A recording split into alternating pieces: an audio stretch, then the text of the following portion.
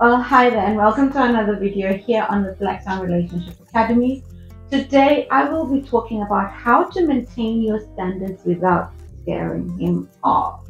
I know that's not something that a Black Swan would worry about, but let's talk about it because this does come up quite a lot within our practice. So I'll be back right after this.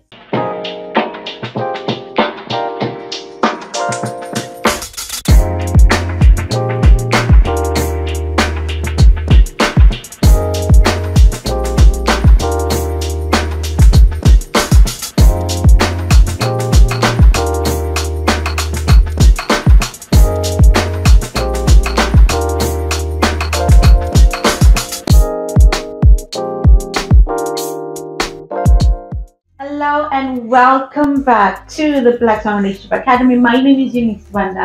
I am your head coach and style concierge right here on the Swan Relationship Academy. Before I go ahead, do like, share, comment, and subscribe to this channel where we bring you information and talk about the things that concern you the most when it comes to your relationships. So my specialty is really how to get you that guy that you want and how to help you level up and transform into the woman that you really want to be able to attract that high value, high developed man into your life and live the life of your dreams. So today we're talking about how your high standards can scare off a man. I mean, some of you know already what I'm going to say, but I'm going to say it anyway. If someone is scared of higher standards, they shouldn't be in your life in the first place.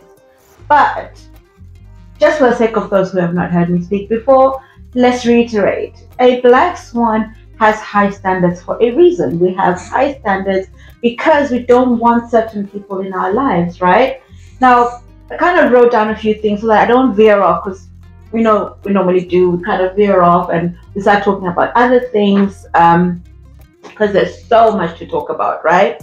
So basically, a woman with high standards is a woman who knows how to accept her flaws and make up for them. She does not create a facade to hide them. Instead, she allows people to know that she has some weaknesses that she is working on. She uses this quality to encourage other people who don't want to accept their flaws. Now, a woman with standards, really in this case a Black Swan, with standards within a relationship, these are the things you expect within a relationship from a man that you are courting, that get in a relationship with, and you're building something with. You expect honesty, trustworthiness, and faithfulness.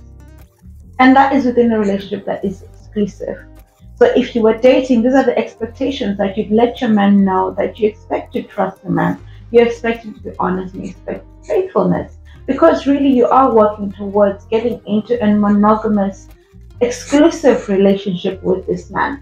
You need to feel safe with this person. You need to feel safe, and when you trust someone, you feel safe. The person must practice good self-care and not engage in unhealthy and destructive behaviors.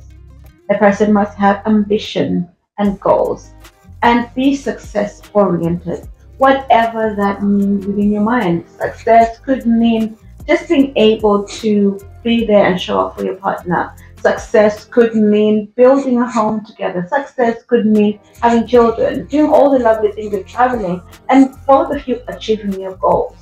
Standards are not about the flowers that we request, the little things that are really, I would say, low level for dating, right? We're talking about high level women, high quality women, high, really Black Swans. We do have a high level of standards.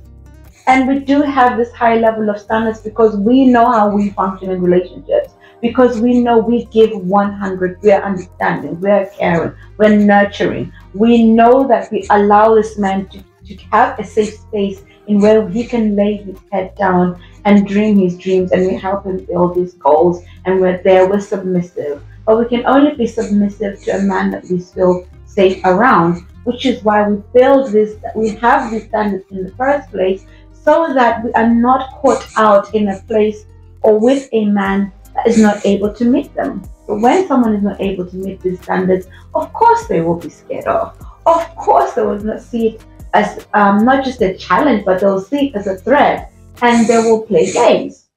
And that is what is to protect you, ladies, is we don't want these men who play games. Now, I'll be back right after this, because really what you need to do is download the app so we can talk more and you can book your calls and let's talk about the standards that you want to raise within your relationship. I'll be back right after this. Simple steps to join Black Swan community. Download the Black Swan app from either Google Play Store or Apple Store. Launch the app and tap on register. Put in your valid information, then tap on continue. Put in the verification code sent to your email to authenticate your account. Then log into your account. Be sure to accept all permissions displayed at installation stage to enjoy all the cool features in the app. You can now enjoy a community of high-value women with support from coaches and trainers. Book calls with coaches, chat, post, and interact with the community. Enjoy!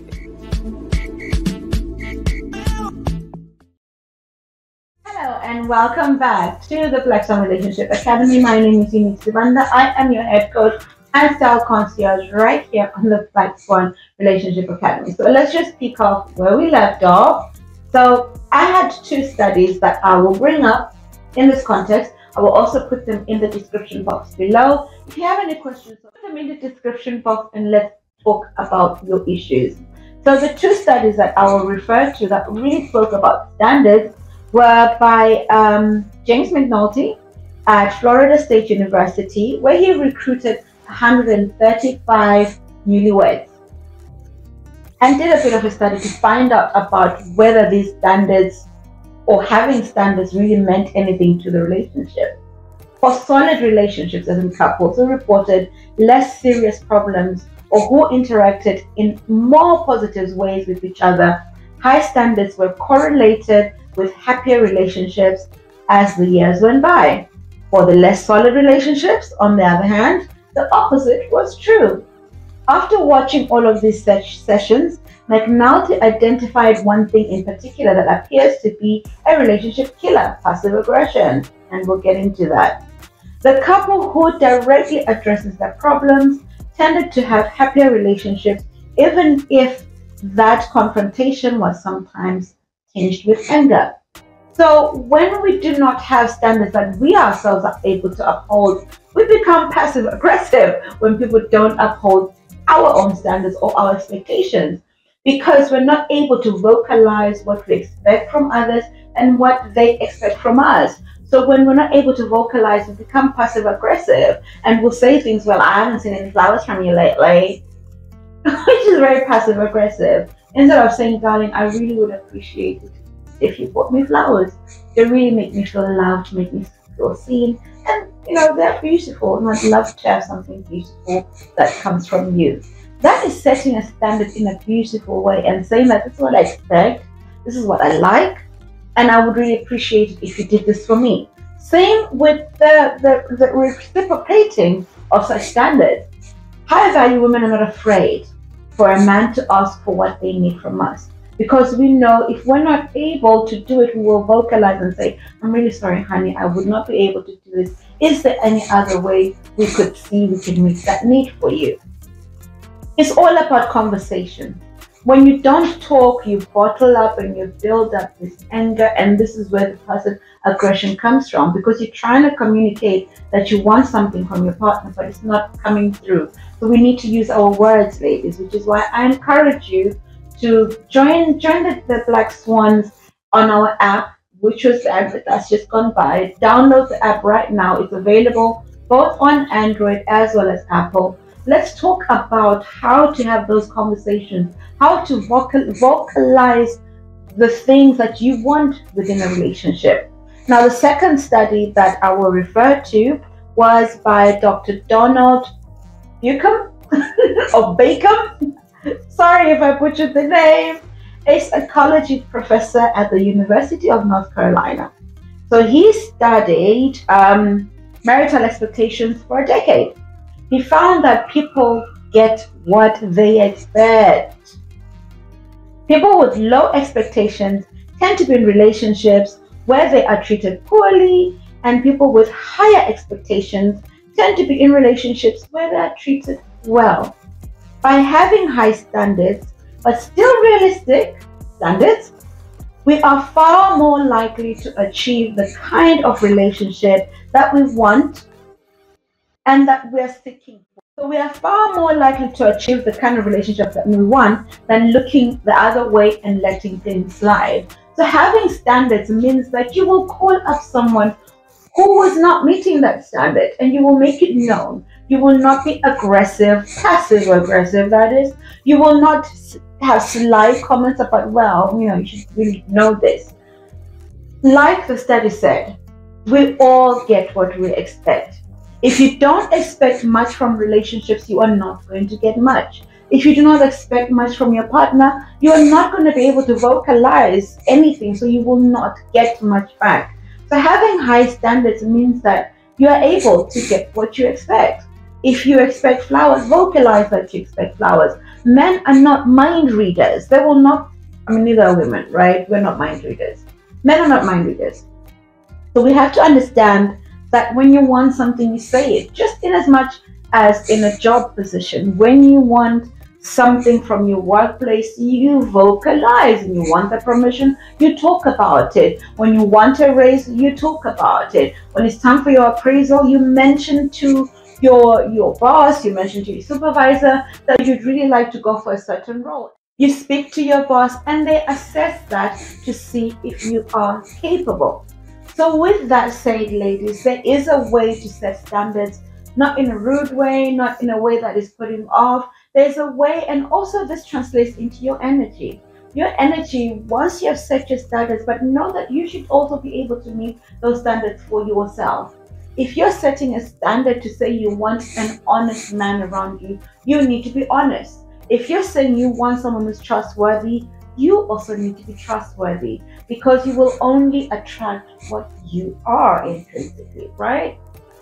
So if any of this what I've said to you right now has resonated with you, definitely book a discovery call with me. Let's talk about how to translate your standards into something you can tell your partner, how to verbally say and speak what you want to say to your partner in a feminine and non-threatening way, how to actually state your standards so that men are not scared of.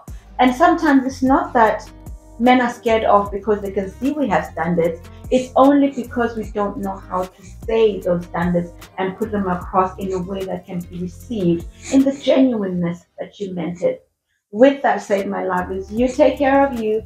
If you want to get in touch with me, all my links are in the description box below, and hopefully see you on another video or on a discovery call, and better yet, on one of our hourly sessions when you become one of my clients. And I will see you in the next video, but do take care of yourself. Let's meet again in the app. Download it. Go and download it now. Before you end the video, just go and download it. Before you even listen to the end advert, go and download it, and I'll see you later. Have a lovely day, my lovies. Well done for coming to the end of this video. What I want to ask you is, what have you learned? What is your takeaway? And what are you going to start practicing right away? Those three things are how you are going to get the best out of every class here at the Black Swan Relationship Academy. Please put it in the comments so that we can all have a look. So I can have a look, the coaches can have a look, and I promise you, we read every comment. We may not be able to reply to every comment, but we read all your comments and we want to see how you are growing. And we will see you on the next video.